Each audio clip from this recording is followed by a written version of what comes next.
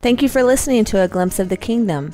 A Glimpse of the Kingdom can remain free because of generous donors like you. If you'd like to donate, feel free to do so online, or you can send payments through Facebook Messenger. Don't forget to tell your friends about it so that they can enjoy this ministry as well. Be sure to subscribe so that you don't miss any podcasts. You can listen to my daddy every single day, like in the gym, in the car, or just at home. Glimpse of the Kingdom is awesome!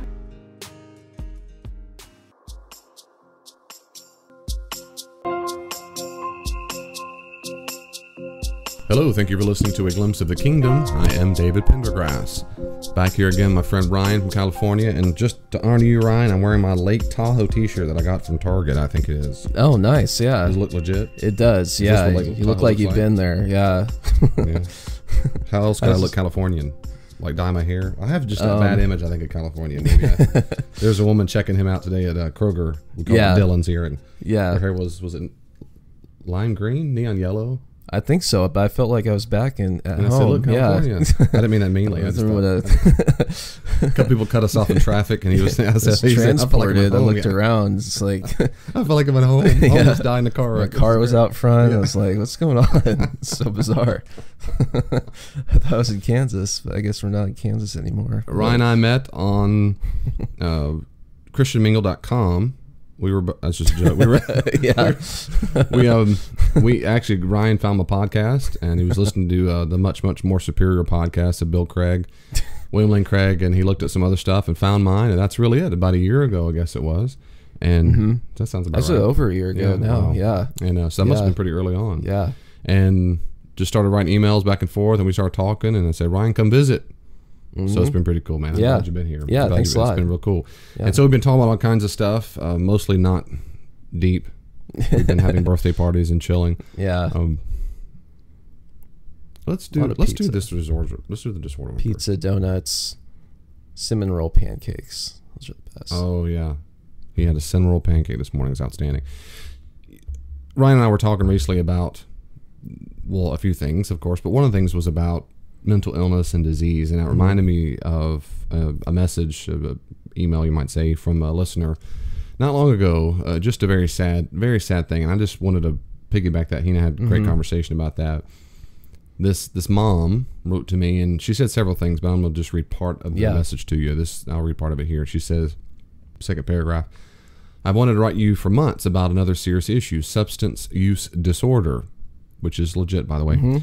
But I never have. Dealing with the disease takes just about all I've got to get through a day, and I've not felt strong enough to even try and pen my thoughts. I have a beautiful, smart, amazing 25-year-old daughter who's addicted to crack cocaine. She said, it can affect middle-class white America too, exclamation. Similar to your description of PTSD, science is proving that an addicted brain has changes to neural pathways and dopamine and other brain chemicals that make beating it, quote, through 12-step programs and or Jesus alone very difficult. Triggers and flashbacks are extremely ingrained in SUD2, as are cravings. Because of this, I don't believe it is a moral failing alone.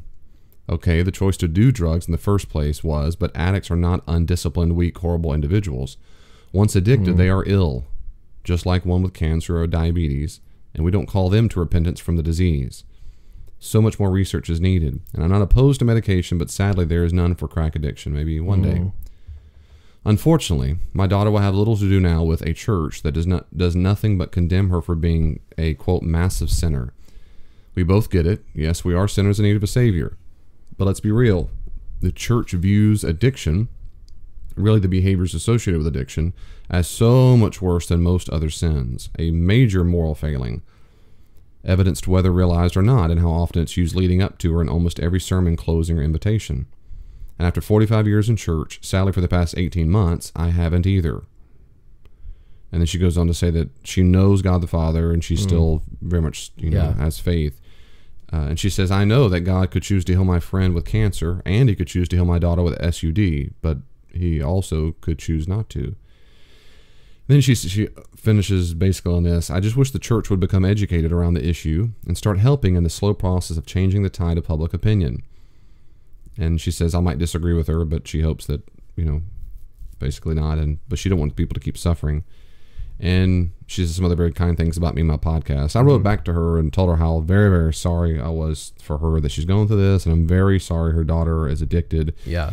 And I'm very sorry that her daughter has stopped going to church. And I'm very sorry that at all she's been affected by that. That stuff just breaks my heart. And I wrote to her, and I thought maybe worthwhile on a podcast to say the same kinds of things, which is at minimum, I would say, nowhere in the Bible do we have this idea of a mental illness. The closest we get to it is by the descriptions of things that today we would call caused by mental illness, like the one who thrashes himself at the teeth and that he has demoniac. And because we read the description of that, most skeptics and some Christians through the ages have said, well, he didn't have a demon, he had a mental illness, Jesus healed him, he didn't really cast out a demon, he cast out a mental illness. Yeah. Well, maybe. Right. But that's anachronistic, Right. it seems to me, and I don't want to put on the lips or mind of an ancient author or auditor what they might have written or intended or heard. Right, yeah. But having said that, it's not there. That's one thing to be very clear. It seems to me, and maybe you'll disagree in the podcast, and y'all can write to me and tell me, I can't find anywhere where they have a concept in the ancient world, anywhere in any ancient literature, of what we might call mental illness, the way it's so defined today. They did believe people had dispositions. They did believe in things that today we call orientation. They didn't use that exact vocabulary, and that's fine, but they did have that. And I have no doubt at all that people had the idea that a person had certain disposition and attitude. But a sense of a mental disease that we get, particularly when it comes to addiction and so forth, and the clarity with which we have that now, no, they didn't have that. The second thing I would say is the New Testament, Old and New Testament, but particularly when it comes to the teaching of Jesus, they never thought that having these mental issues was a sin. So if a person, what I mean is, I can't find anywhere where Jesus talks about a person's attitude or disposition itself as sinful. He does attack their lack of trust, Right. you little faith, but I can't find anywhere where it says, Peter, you worry all the time. You're a worrywart. You must have generalized anxiety disorder.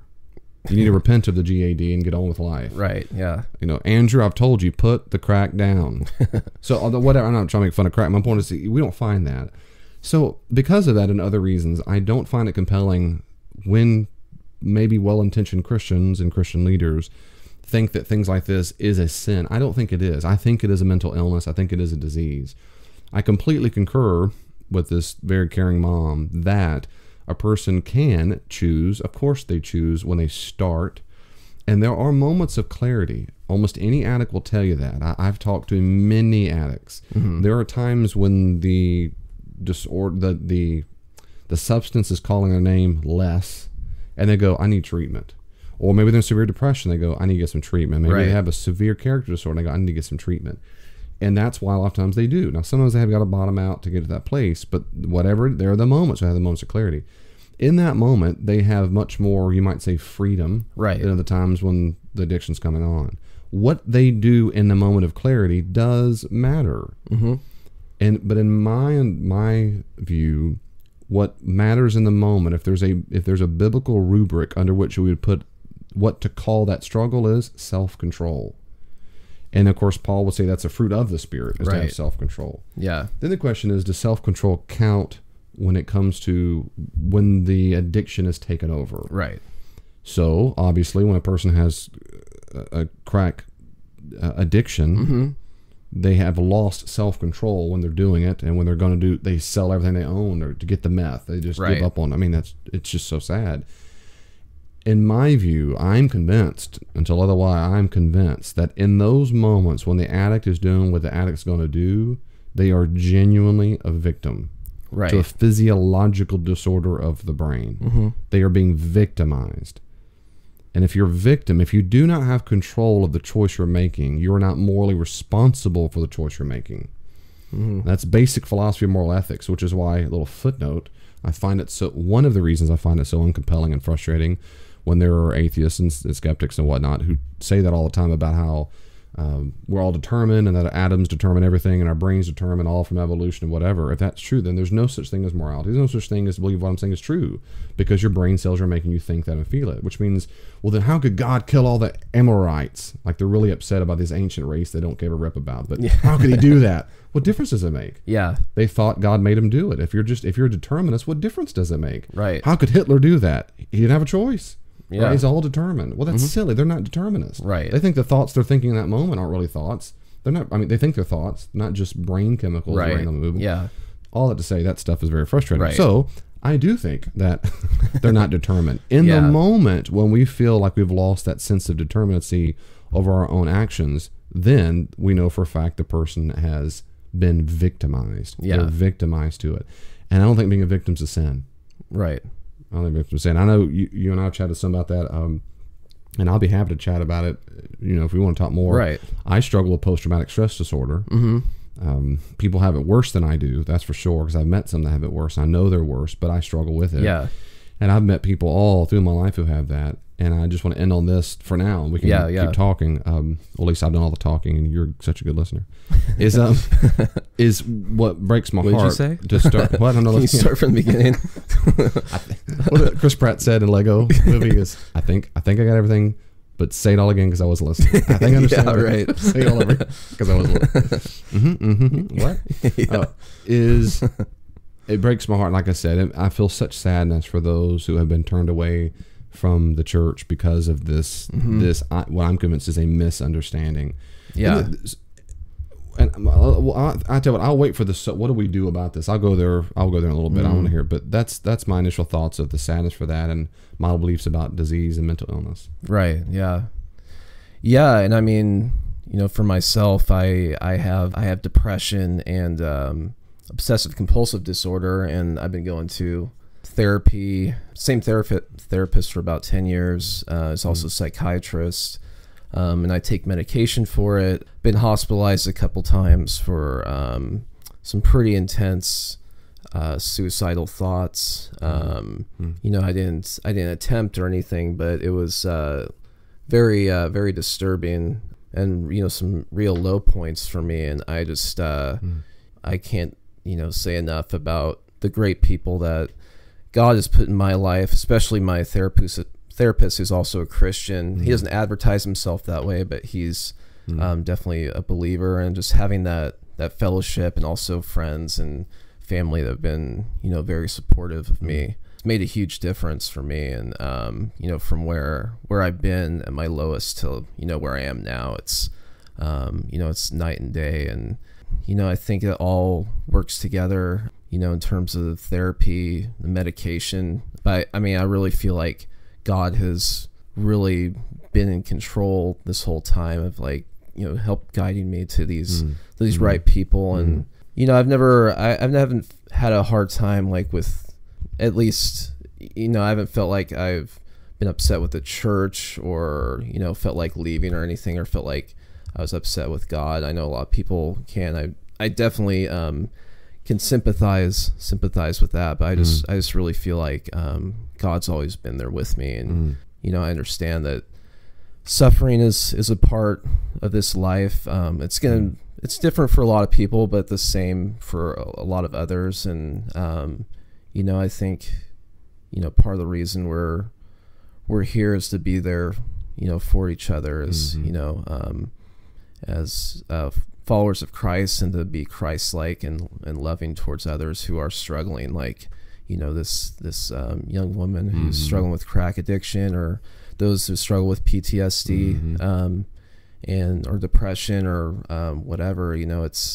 We're called to to love them, to help them, and pray for them. And so I just really feel like through all of this, my relationship with Christ has actually been strengthened, and I'm just so thankful. I feel like I'm more thankful for what I have now, and and who I am than I ever was before. Because when I was at my lowest, I had like the worst self-esteem, and really just thought very low of myself.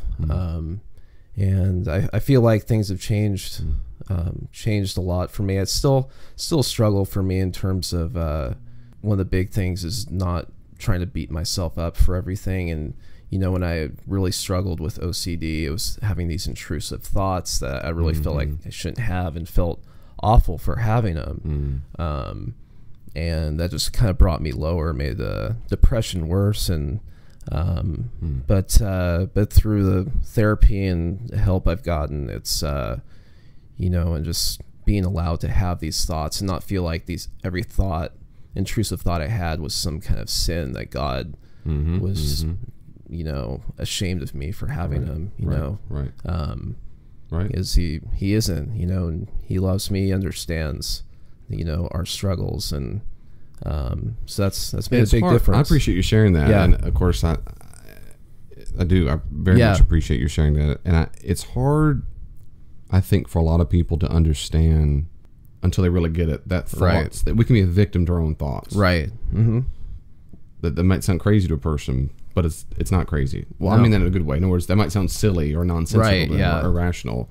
Well, it is irrational because it's not part of the train of thought. Right. Yeah. But before we think that's too crazy, I mean, if you're listening to the podcast, you think, well, that's just silly.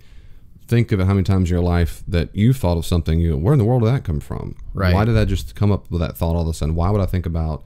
And oftentimes the shock is something that goes against what, in saying psychology, against our value system. Yeah. Against our ethical. Like, I would never do that. Why did I just think that? What happened on the sofa? Well, just because I'm a dirty sinner. That's got to be the reason why. Some people go that route. Right. I don't. Right. I don't think. I think that that's part of the human condition, that the brain itself is firing off and relates to the rational part of the soul called mind. Right. And draws up a thought. It works both ways. That our thoughts can affect our brain can affect our thoughts. Right. And by the way, I'm a mind-body dualist. I don't think they're the same thing. Right. But I think much like a hand uses a glove, the glove can affect the hand can affect the glove. Right. Yeah. So I think it's hard for people to understand that, to say we can be a victim to our own thoughts. That's exactly right. I think so. And then the victim to that addiction. And the person who's struggling with that needs to be reminded and be told that it's not a sin to have intrusive thoughts. It's not a sin to struggle with that. Yeah. It is most of the time involved with all kinds of biochemical issues that scientists are still learning about. Right. And I hope they keep learning about. I hope we can find that medication. Some people are prone to migraines. Well, they have their medication. Right. They're just prone to it. They're not sinners. Yeah. They don't need to repent of migraines. They need to get some aspirin, for crying out loud, or whatever it is, Midol, whatever they call them. That's what they need. They don't need to repent. They're not sinners because of migraines. The same thing, some people have very, very low dopamine, have low serotonin, or they don't sleep well, or they have... So that stuff is not repented of. And that's why, for me, in my life, I don't know how many years, but a long time now, I've always tried to consistently make a distinction between righteous and moral versus healthy and unhealthy. Right. Yeah. And I think those distinctions are good. I don't think it's a sin to eat donuts. I think it's unhealthy. Yeah. And we can use that category. And in my experience, so many people don't make that distinction. They say the word bad. Yeah. It's bad for you. The problem is bad also is what we use for moral categories. Yeah. And so when people use the word bad, it associates with moral categories, which associates for a lot of people to shame. Yeah. So the 4 donuts I had yesterday was pretty evil. That's the point of this podcast. Yeah. I'm leading to the fun. You need to repent of the 4 donuts. Yeah, man. You know how it is that people say, oh, those are so bad for you. Right. But people don't hear that and go, I recognize that's not good for my health. Right. Well, they hear it. Everyone I've ever met. Yeah. But if I say this right now, those are bad for you. You don't feel good about yourself. You start feeling like, I know better. Right. We Yeah. associate shame with that. Shame is a sense of I'm not good. Right. It's different from guilt. Yeah. Right. Guilt is I've done something wrong. I know I've done something wrong. Shame is I'm not good for what I've Right. done. It's a personal value statement. And a lot of Christians get mad about that too. David, it's ridiculous. You shouldn't have a good ego because you should be ashamed of yourself all the time. You're constant. I don't find that biblical. I know I'm guilty in front of God. And I can be ashamed as a sinner, but as a Christian, I should not be. As a Christian, I don't live in shame. I've been freed from that. But anyway, like love your neighbor as yourself. Yeah, and you love myself first. Yeah, right. Exactly right. Yeah. No, I'm a dirty, rotten sinner. Every second I'm like, what in the world? What? I'm a new creation. Yeah. So yeah, loser. No, yeah. that was Dorian.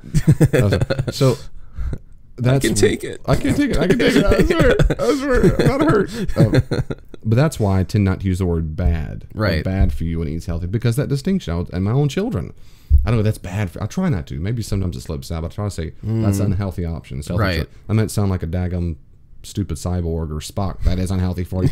Yeah. But I'd rather say that vocabulary all Yeah, the time. right. Give them category versus this is not good for my body. That doesn't mean it's bad for my soul. Right. Yeah. The other thing I would say is that therefore, so should Christians ever say repent when it comes to these kind of addictions? And my response is yes, when the person is having the moment of clarity. If the person knows, they see the destruction, they believe they've lost control, and that's unhealthy, and they say, I don't want to get treatment, I will not get it, then I would say, then you are in that moment, there is some, even if it's 10%, some part of you is choosing to continue into a victimhood state where you lose self-control. Right. Now, I said at least 10% or whatever percentage. My point is, I'm fully cognizant that when you have people in these meth and crack or porn or sex addicts, sometimes the addiction's so powerful. Yeah. Even when you're quote unquote moment of clarity, you're barely there. Right. You're just barely there. And so if a person never experienced that before, then you can't understand how to say, I want to beat this crack. It's no big deal. Yeah. It is like saying, I want to go kill myself and change myself brand new. It is so powerful. It's difficult for them to articulate. All they, like on meth, I've seen the interviews and the people that, like they'll sell their children. They've sold everything. I've seen whole families where their house is bare empty, and they're all addicted to it. They sell themselves, their bodies. They'll steal, just about kill to do anything at all. And so even when they have a moment of clarity, they look around and go, man, this really stinks. Yeah, I felt awful about this. Okay, what's next? I need to go back. In other words, it's such a quick feeling. Wow. Yeah. So even in the moments, the really, really bad ones, if they have any kind of moment of clarity, it is those moments to which we say, God, please help me when I have my clarity. Yeah. But even though most addicts, they're going to have support. They're going to have people come around them. They're going to have someone say, let me help you, take you to the retreat center, and they're going to help. But I don't, again, one more time, I don't think the disease is a sin. I think it is a disease. I think she's exactly right. It is a disorder. The brain gets rewired. We become a victim to the addiction. I do not think we need to ask forgiveness for an addiction. Yeah. I think we need to ask forgiveness from Jesus once, but then confess that as sin when we choose not to get help, when we have enough sense about ourselves to go get the help, and we don't do it. Yeah. And that's for anybody. That's for anybody. I know I ought to go visit that church down the street, and I haven't gone for 30 years. I'm not growing as a disciple. Well, then you should confess that. So, you know what? I need to be part of the body of Christ. Right. Yeah. But there's no difference. Yeah. Absolutely. And if it could come out of the shadows with that shame, if the church could be, we just got work to do. I know there are a lot of churches doing a very good job. A lot of churches these days. I did life coaching the other day with a guy who's a counselor at a church. Yeah. But a lot of churches these days are doing it well. They have counselors on staff, the ones that can afford it, or the ones that even have on retainer or nearby. I've worked at several churches where there were counselors on staff, and gone to and worked on churches, and that's the way to do it. So that a lot of the shame is fading. Right. What's the word? I guess maybe the embarrassment of it, or the awkwardness of it, or the what's the word I'm looking for? Stigma. The stigma that's related to it. A lot of that's going away. It is still there. And if you're listening to the podcast, I hope this helps encourage you when you think about these things. You meet someone. One of the greatest things you can have for a person who's having severe depression, severe addiction, whatever, or certainly when it comes to the family who's suffering horribly through this, they're suffering more than the addict is. Yeah. Because the addict's high. The addict's drunk. The addict's getting the thrill. The family's not. Yeah. They just get to see their family loved ones suffer constantly. What you need to do is pray for them. You need to have empathy for them. You need to be sad for them. You need to say, I'm so sorry. You need to say, what can I do to help you? Let me bring you dinner. And that I'm a safe place for you to be wounded and imperfect. And there's nothing quick fix back this. I've met with families, couples whose son has been through rehabilitation, 4, 5, 6 times. Right. They've and the daughters who have eating disorders over and over and over and over, they've done treatment, and she's back in the same boat. And she might spend the rest of her entire life. It is a stinking struggle. And we should have, as you said, loving our neighbor. They're our neighbors. Yeah. We should care for their need. We should have deep empathy for that. And if we can't have empathy, then keep our mouth shut. Right. Yeah. Period. Right. Period. People can cause serious destruction and have people leave the church because they run their mouth off. Well, you should just give it to Jesus. Yeah. What do you think they've been doing? Yeah. Return to it. You think they wanted their son and daughter to be crack addicts? I mean, that stuff it frustrates me, obviously, I think. Yeah. And then, of course, I think that's another person who's going to leave the church for 30 years or whatever it is because one person ran their mouth. Right. And God loves them anyway, and I get it. Yeah. But we can do better than that. We can have empathy and say, maybe I don't fully understand it. Yeah, so many people left the church from being hurt by people like that. Even if just one person says something very insulting and degrading to what they're going through, and that's it. It's like, I came here to be loved and cared about for who I am, and I'm struggling, and I get that kind of attitude or response back, and the awful feeling. It's like, why would I want to come back here again? Most people already feel shame. They already feel it. They don't need help. They don't need help to be embarrassed. They don't need it. And that's what, of course, the word they're going to use is judge. They're already judging themselves. They already feel the judgment if they don't do a place. I don't blame them. I don't blame them. I mean, I could tell you story after story, and I won't. I mean, anecdotal, especially in my line of work, the stories of people who finally had the courage to open up, or finally whatever, and then it was that one that comment on the face. And now, ideally, they would have the self-esteem to go, and the wherewithal to go, that's just one person, or that's two people, or whatever it is, and they're not everybody. It's not the whole church. It's for Jesus. I'm not leaving the faith. They're just a punk, or maybe they're immature. Maybe they're scared by that big news. It's just that most people aren't there. Most people are too sensitive. They're like having a horrible sunburn and someone just slapped them, and they're like, forget it. I'll get slapped every time I walk in the door.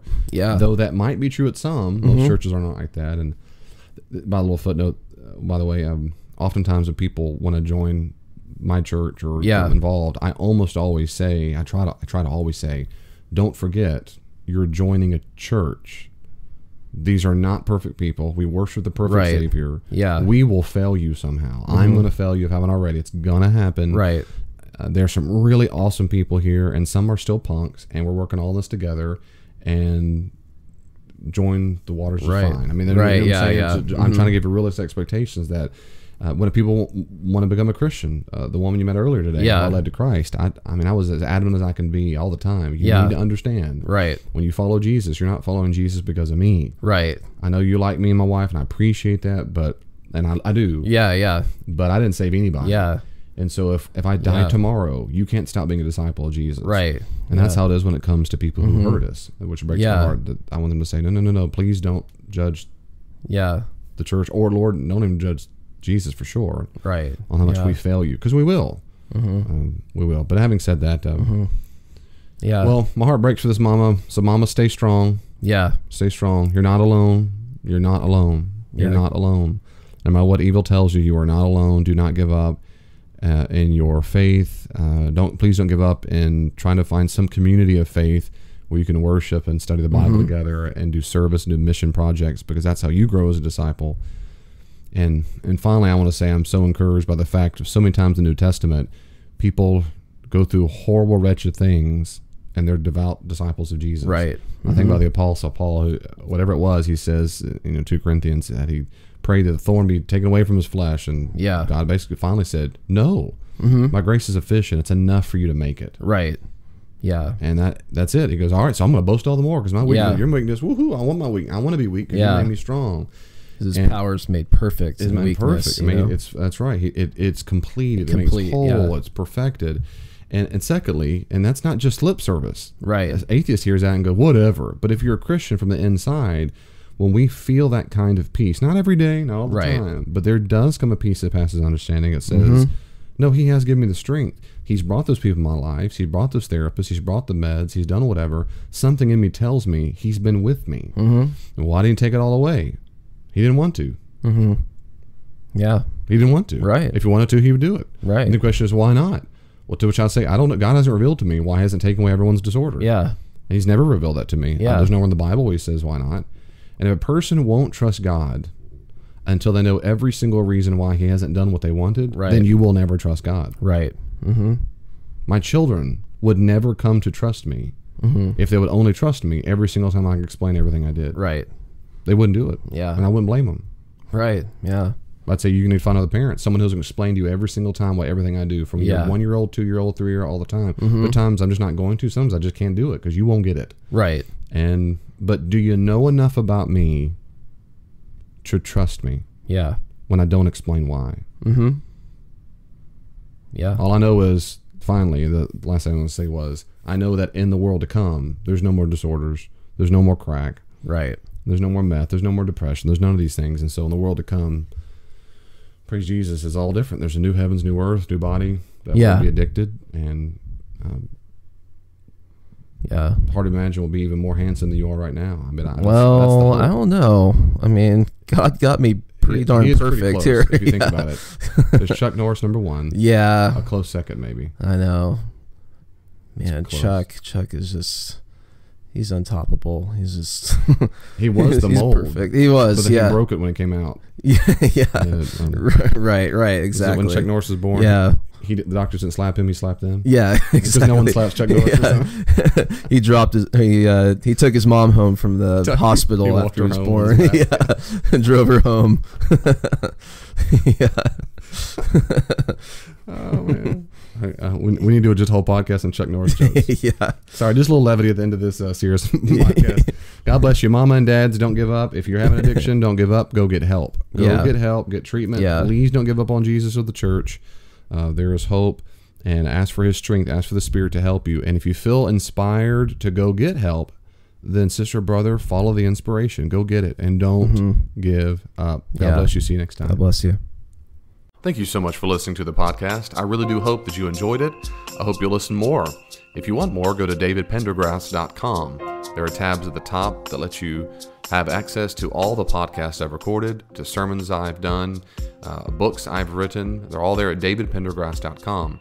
You can also check me out on Facebook, facebook.com/glimpse of the kingdom, facebook.com/glimpse of the kingdom, and also look at my Twitter feed at glimpse the kingdom, or at Dr. D. Pendergrass, at Dr. D. Pendergrass. There's tons of ways reached out. I hope you will. Send me your questions, send me your comments. If you'd like to support the ministries of Glimpse of the Kingdom, you can also find ways to give online on davidpendergrass.com. If you'd like for me to come and do some consulting, check out my website, davidpendergrassconsulting.com, and I'll be happy to come out and speak to your organization and help and train any way I can. God bless you. See you online.